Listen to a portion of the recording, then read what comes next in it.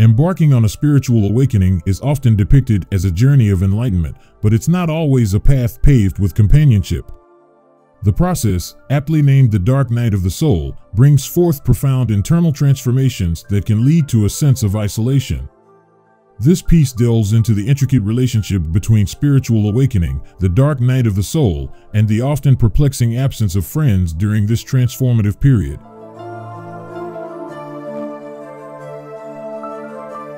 Spiritual awakening is a deeply personal and introspective journey, urging individuals to question their existence and the meaning behind their relationships. The dark night of the soul, a concept deeply rooted in spiritual and psychological traditions, represents a phase where individuals confront their innermost fears, unresolved traumas, and the shadow aspects of their being. In this intense period of self-reflection, the quest for spiritual enlightenment may inadvertently lead to a distancing from conventional social connections.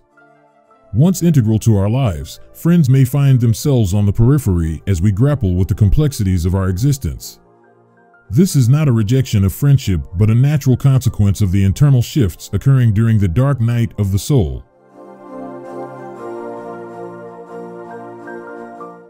The dark night of the soul challenges the status quo of one's beliefs, values, and perceptions.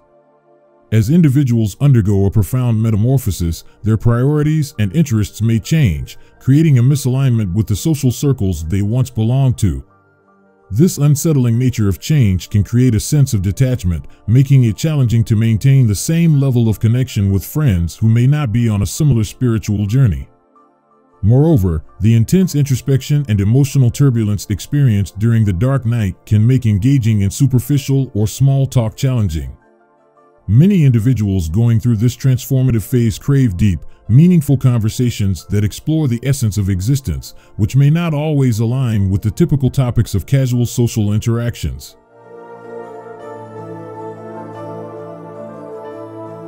Articulating the complexities of spiritual awakening, especially during the dark night of the soul, can be challenging.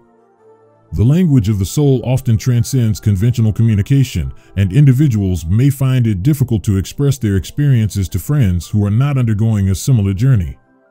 Conversations about existential questions, the nature of consciousness, and the intricacies of the spiritual path may feel foreign or even intimidating to those not on a parallel quest for self-discovery.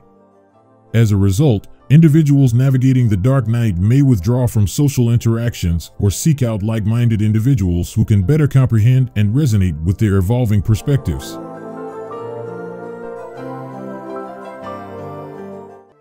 While the dark night of the soul may create distance from existing friendships, it can also pave the way for new, meaningful connections. As individuals evolve spiritually, they may attract people who resonate with their transformed energy and share similar paths of self-discovery. The solitude experienced during the dark night becomes a fertile ground for cultivating a deeper connection with oneself. Individuals become more attuned to their inner being and may find solace in solitude, appreciating the richness of their own company.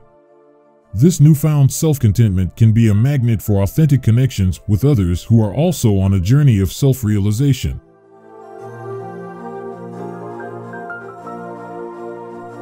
Blending solitude and friendship during the dark night of the soul requires understanding the transformative nature of spiritual awakening.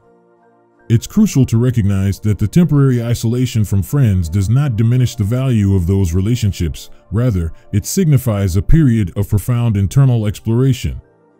For those undergoing spiritual awakening, maintaining open lines of communication with friends, even if the conversations are challenging, can foster understanding.